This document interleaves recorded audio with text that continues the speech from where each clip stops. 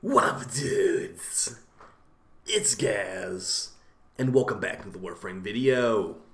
So Baro is here on all platforms. Let's go take a look at what he's got. I have not actually looked at it yet, but I'm just going to go ahead and guess it's not going to be super amazing.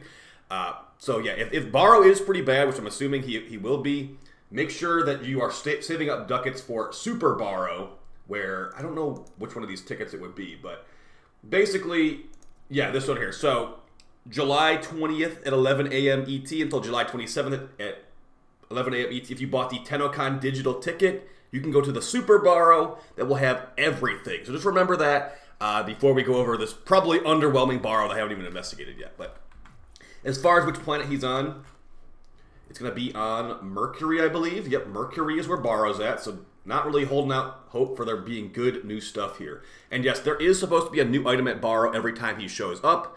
And when I say new, I mean new to his inventory, like a thing he's never actually brought before, not like a new item in the game. So that means like last time he was here, he had the Ivara in action glyph. I have no idea where that came from originally, but he had never brought it previously before the visit last time, so now he can bring the Ivara in action glyph. So it'll probably be like Lavos in action glyph or something as his new item, because I'm assuming DE's working on Jade Shadows right now, and not really, you know, making new prime. It would be great if we got a new prime mod for like Bane of the Murmur. That would be great for elite Archimedians, but yeah, probably not yet. I'm just gonna go ahead and guess it because yeah, I feel like people would be talking about it already a bunch already if it was already good. All right, so let's see. Okay, there you go. Excalibur Proto Armor in action glyph. So called it. This came from somewhere else before, and now Baro has it if you want to get it for 75 ducats and 60,000 credits. Okay, beyond that, we have Primed Fever Strike, a very good mod for melees, a must-have mod, honestly. Jolt, a very good mod for pistols, especially with those green shard corrosive builds going around nowadays. This is a must-have mod that only comes from Baro. So honestly, you could pick up a bunch of extra copies of this to sell in the future as well. Full Contact Impact Damage for shotguns, a mod that is literally never used, ever. I have 30 copies of it. I think it drops from like Eidolons or something. A really, really bad one. And then we've got the Mark of the Beast. On 6 melee kills within 6 seconds, only for throwing melee weapons, increased status chance and critical chance for secondary weapons for 24 seconds. So it only works with like glaives, serratas, you know, falcors, Zorus, all that kind of stuff. And it will, after you get 6 kills, you will be able to buff your secondary weapon, which would go great with this Jolt mod. But unfortunately, this removes 1 mod slot from your actual glaive. Not like the glaive needs every mod slot to kill stuff, but yeah, it's a very niche thing right here. It's at least kind of a little fun, cool thing. It does work on Mesa's pistols as well, so that's kind of nice. All right, let's do a full inventory review of what he's got as far as what you should get. We can briefly talk about yesterday's video and what I've kind of come to the conclusion from after reading all those comments, responding to all those comments. Thank you guys also for all the support in the previous video. All right, so as far as mods, make sure you have both of these ones, Jolt and Prime Fever Strike. You need both of these. They're both really good. If I was to pick one or the other, I mean, Jolt's slightly cheaper. It's a lot less endo and credits to max it out. And Prime Fever Strike is a Prime mod, so it's going to be like a ton of endo, a ton of credits to max it out. But yeah, so make sure you get both of these, though. And if you're looking to like sell things in the future, Jolt's always a pretty easy sell. But wait a couple weeks or months to sell this, to be honest. All right, as far as appearance things, it's going to really be up to you if you think this stuff looks good. We got a Nidus Immortal skin, which exists. And we got some Prisma Nabaris, like some little bat wings on the side of your character. So that's pretty cool. But yeah, the rest of the stuff is really, really up to you, honestly. Fade Path Ephemera is really cheap, only 15 ducats and 1,000 credits if you don't have any ephemeras yet. As far as weapons, we got the Vastalok, nice. And we got the Viper Wraith, which has a augment called Skull Shots for infinite ammo. I'd say the Vastalok is definitely worth having. It's like a slash melee shotgun thing that can do very good stuff with Shattering Impact mod, and also can do some decent damage as well. So I like the Vastalok a lot. It only comes from Baro nowadays. This used to be a Twitch drop item from like Tennokan. So if you don't have this, make sure you get it. It also can be a pretty decent item to sell for plat in the future. As long as you don't like level it up at all, you can sell this to other players. For the final miscellaneous tab here, we've got stuff that is not really super worth it, to be honest.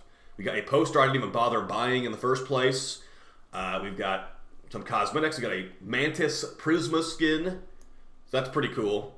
That's just really cool. But yeah, not really the most popular landing craft. So yeah, overall recommendations, Jolt, Prime Fever Strike, and the Vastalok. And then the Viper Wraith if you want the Mastery as well. It's not really a heavily used weapon. Basically, if you want to get this for Deep Archimedeans, you could get this if you are forced to use a weapon you don't like to use. Alright, so now that we talked about that, let's go over some of the feedback on the previous Deep Archimedean like mech nerf video and what I've come to the conclusion of. So yeah, first off, guys, thank you so much for all the responses on there. I did want to hear everyone's opinion on that video, and you know, there was a good like wide range of feedback. It's like, okay, well, Gaz, Mr. God roll ribbons on everything. It's not as easy for some of us to do this because we don't have a God roll ribbon for everything. And it's like, okay, well, I understand where you're coming from, but also there ain't no way a God roll ribbon's gonna make the Stug actually good in a deep elite Archimedia, not Archimedean. So I think to an extent, being prepared can only get you so far when you have that terrible of weapons.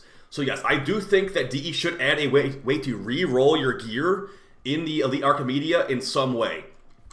Rather that be, you know, how about this? 50 Phosphor to re-roll your items. That means if you re-roll your items, you get stuff you like, you can actually get the 50 Phosphor back after doing the Elite Archimedia, because, you know, 50 Phosphor is really not that much. But if they want to make it where you can re-roll stuff, you have to make it a somewhat prohibitive cost. If you make it where it's like, okay, just some ferrite to re-roll your Deep Archimedia stuff, we just re-roll until we got all the God roll, like good stuff. Like I got Dante, the Burst in Prime, whatever, you know, whatever good things you want to run for that day.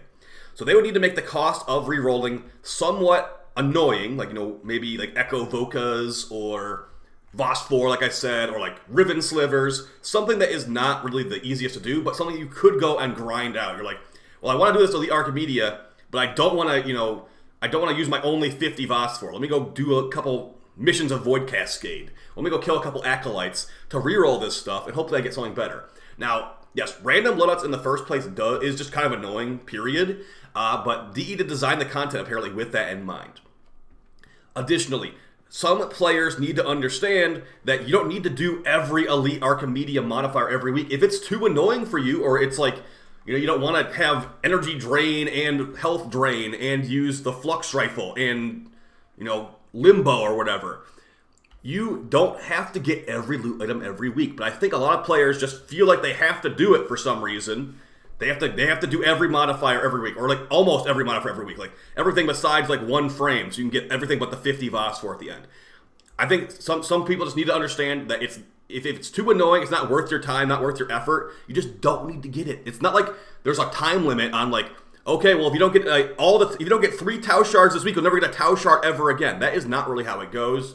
And additionally, I think that also the mech getting nerfed, it really boils down to public matchmaking squads. People not knowing the mechanics, people pushing the button. What does this shiny button do? Summons the mech Eximus. Uh-oh, who did that? Now you're sitting there with the flux rifle on limbo, and you're like, what am I gonna do about this? There's enemies attacking the objective. There's a glitched out snake doing triple damage to the objective. It was just not a good situation. So that's why they changed it. I think for the purposes of public matchmaking, disorganized squads, people not knowing what to do properly, like not knowing the mechanics of the game, and summoning the mech.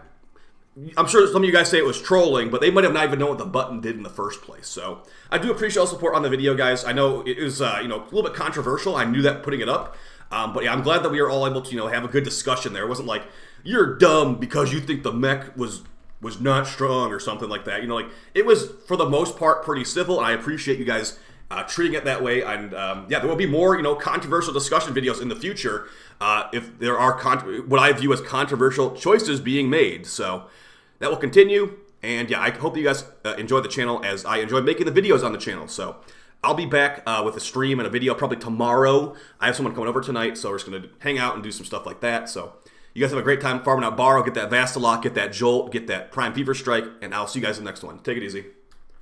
Peace.